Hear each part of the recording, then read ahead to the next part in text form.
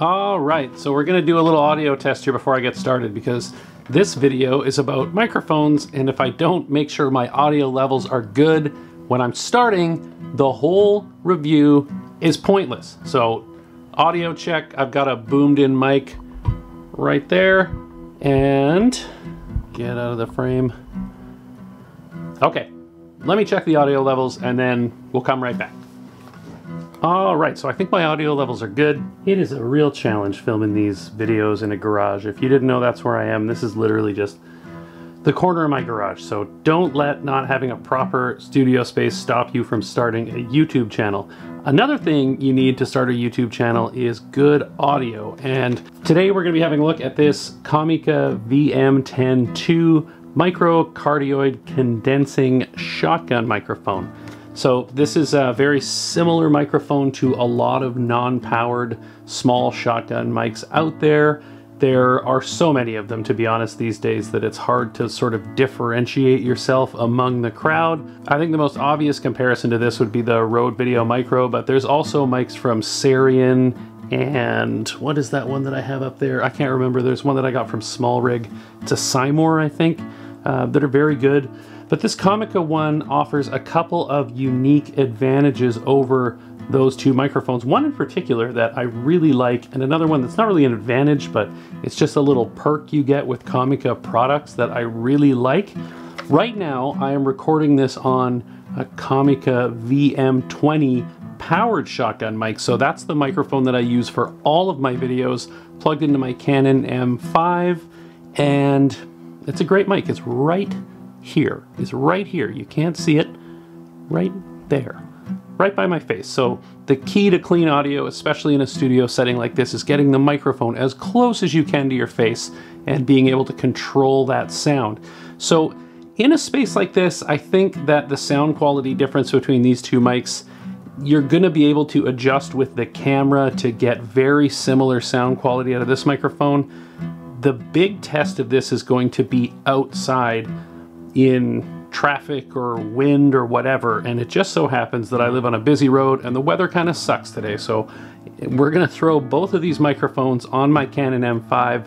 It's nighttime, so we're gonna put a light on it, and I'm just gonna go walk up and down the street and switch back and forth between the mics, and we're gonna see what the difference is between these two sound quality wise, what you get for your money with the VM10 versus what you get with the VM20. But before we do that, let's get this guy out of the box. All right, so the Comica VM10 Mark II. So this is the second generation of the VM10, which is Comica's non-powered shotgun mic for smartphones and cameras.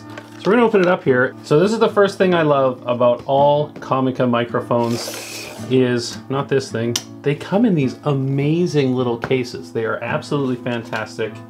What's in there? Instruction book, looks like it's got a sticker and a warranty card. Let's get rid of those. Yeah, but these cases are fantastic. So, open it up. Why am I holding it upside down? Okay, we'll open it up. And there it is. So we've got nice foam lining here. We've got the shock mount. We've got a foam wind muff. Get rid of my phone. We've got the microphone itself. Got a larger dead cat style wind muff that I believe, yeah, it's got foam inside, so you don't have to use both, which some microphones you have to put this wind muff over top of this foam, and I can't stand that. And then it comes with two audio cables, one for hooking up to a smartphone and one for hooking up to a camera. So that's it. That's the whole kit. This guy just clips in like so. And then the foam goes over the end like foam goes over the end like that.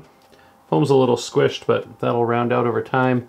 And that's it right there. That's the Comica VM10 II out of the box. So let's get this thing mounted up. I'm gonna stick this light on top of my camera because it's got cold shoes all the way around it so I can mount both microphones and have a light on, and then I'm gonna go walk up and down my street like a psychopath talking to a camera with a light on it at almost 9 o'clock at night on a Monday, which I'm sure my neighbors have seen me do weirder things, but I don't know.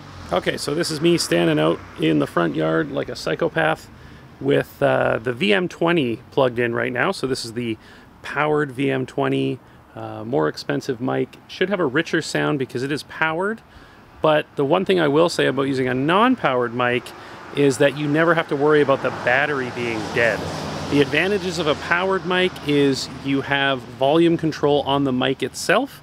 You also have some cut filters, so if you have wind noise or background noise or whatever, you can sort of get rid of that, where you have to do that with the camera settings with a non-powered mic. Okay, now this is hooked up to the VM10 too. This is a non-powered mic. We're dealing with road noise, we're dealing with wind. It is quite windy out here. I don't know if you can see my breath, it's also quite cold. This is the sort of scenario where I would typically be using a microphone like this. I don't use a non-powered mic in the studio anymore, although it would be perfectly fine in that environment. I generally use them outside and for travel, just because I don't have to worry about that battery dying when I'm away from somewhere that I can charge it. So you guys tell me, what do you think the difference in sound quality is? Do you think the VM20 is worth the increase in price? I think if you're looking for an entry-level mic, the VM10 is definitely something to look at. Honestly, people keep walking by. This is so embarrassing. The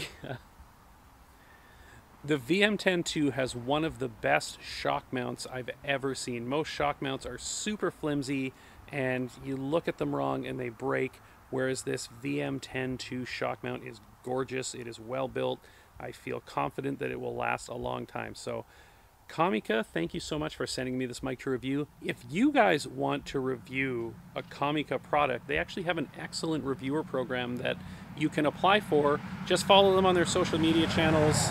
Still super loud out here. Instagram, YouTube, and they're always recruiting for reviewers like me or like you. So if you want to review a Comica mic, drop them a line and maybe they'll send you one, and that would be rad. Audio, it's really important.